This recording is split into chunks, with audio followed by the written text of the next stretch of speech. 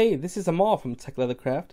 This is going to be a two-part video. I'm going to talk about and review the Peak Design leash and some of their other accessories. In the second part of the video, I'm going to show you how to use these accessories and the Pro Screw and use it to make a custom leather leash. That'll be in the second part of the video. I'll be talking about the anchor links and the anchor points and showing you how to use those to make your own custom leather straps. But in this part of the video, I'll be reviewing the Peak Design accessories and the leash. I'll be talking about them briefly. I do recommend you watch this part because it will make a lot more sense when I actually do the DIY part.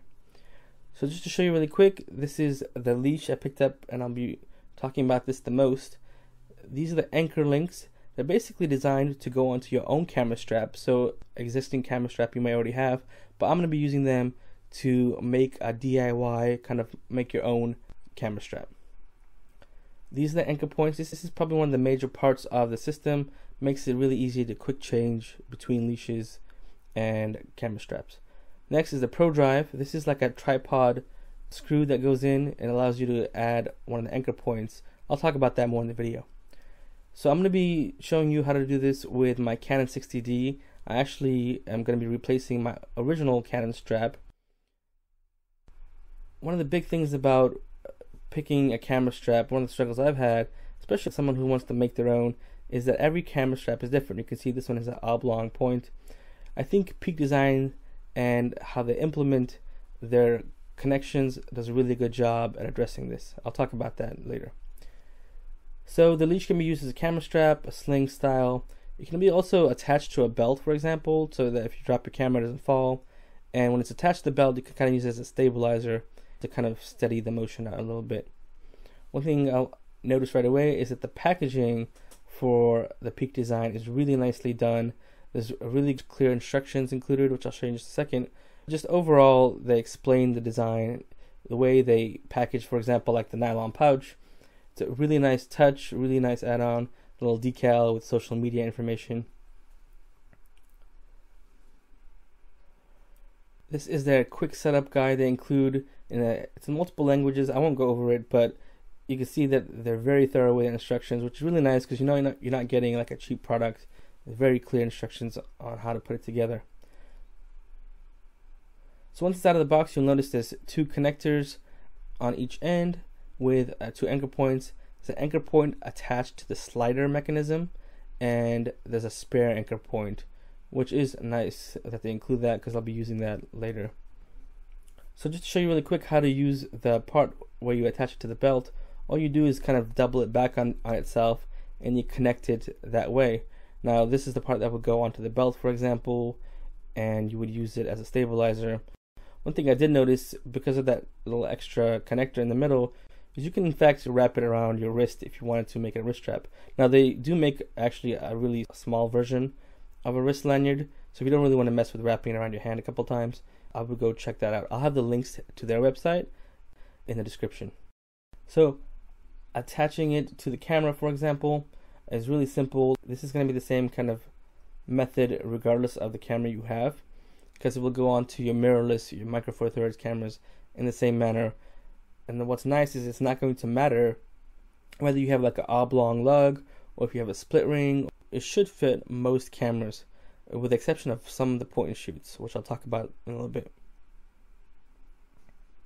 You can see once you have it attached, it is a really nice low profile, out of the way configuration. I really like it. It's a lot better than the old school quick connects, the little snap buckles that would flop around everywhere. Because I am attaching this to my DSLR, I'm going to be using the Pro Screw. You can see that it has a really nice rubber texture and has some grip right there. It's actually a really thick piece of rubber, and they even have a metal washer or two after that point, so it can clamp down really nice. I also like their swivel up D-ring. It's a really nice touch. I'll talk about that briefly in a little bit. Now I'm going to hand tighten it on here. You know, hand tightening would probably work alright because it holds there pretty well. But if you're using it with a heavier digital SLR with a heavier lens, I do recommend using the Allen wrench that included.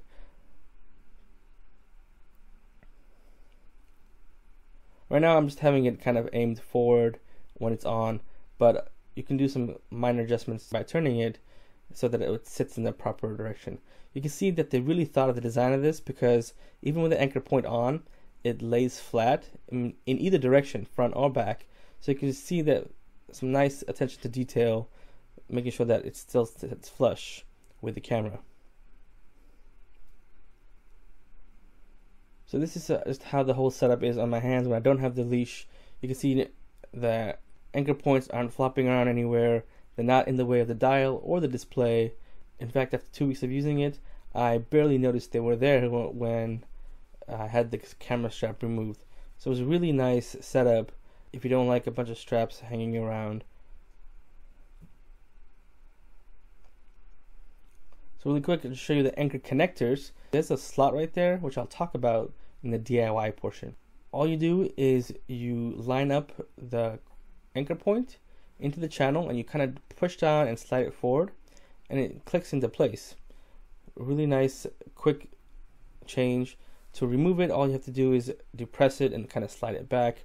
This allows you to switch the strap and multiple devices, or even change just the configuration between the tripod screw, for example, and the lug. You can see here I'm just fine tuning a little bit, and you're going to want to do that depending on the device you have it on, so that it hangs properly.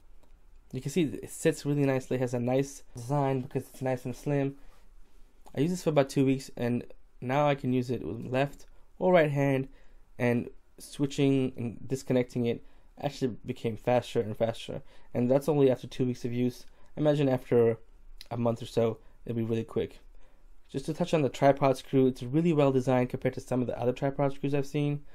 I had no problem getting it in and out of my camera bag.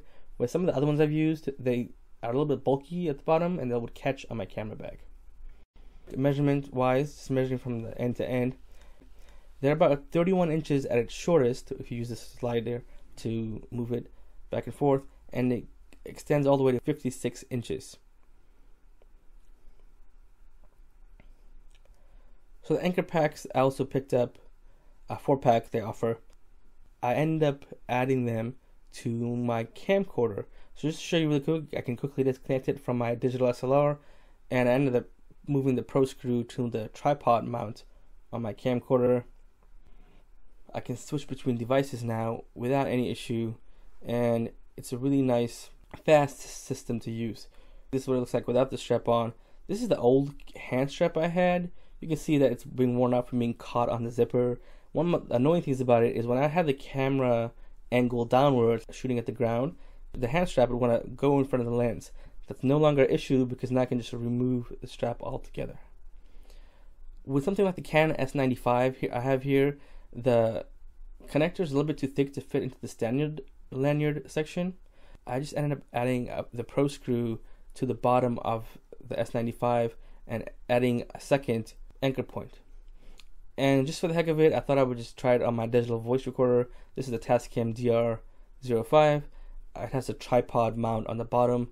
Now this is a really nice option if you're into journalistic work, or if you're doing a quick interview, anything like that, where you want to just have it like hanging around your neck or on a sling. You do have to adjust it a little bit, make sure it hangs right, but it's easily hangs and you have quick access to it. I know most people won't use it that way, but you could. That has been my review of the Peak Design leash and their accessories using the pro screw and their anchor points. Really versatile system, really functional. You can be switched between your digital SLR, your camcorder, point and shoots, your mirrorless cameras. Stay tuned for the second part where I'll be talking about the anchor points and the connectors in a little bit more detail. Also be talking about the pro screw, which really adds some functionality. I'll show you how to use those to make your own custom leather accessories. So we'll start with the hand strap. I'll probably do a camera strap, and I have a couple more ideas, so stay tuned. They'll be coming up in a week or so. If you like tech, leather, EDC, subscribe to my channel, and I'll have that video coming up pretty soon. Thanks.